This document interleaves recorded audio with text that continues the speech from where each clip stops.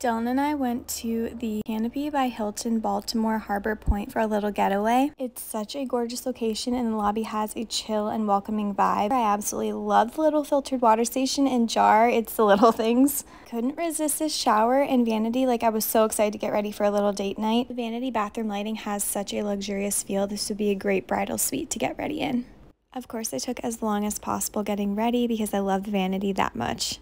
We went downstairs to Cindy Lou's Fish House. They served cornbread, so good, and we ordered the lobster mac and cheese, salmon and crispy Brussels, and of course fries. Everything was incredible. I could eat the lobster mac and cheese literally every day. The view in the morning was the best way to wake up, especially with an espresso. I absolutely recommend this gorgeous hotel, perfect for wedding parties, date nights, girls' weekends, you name it.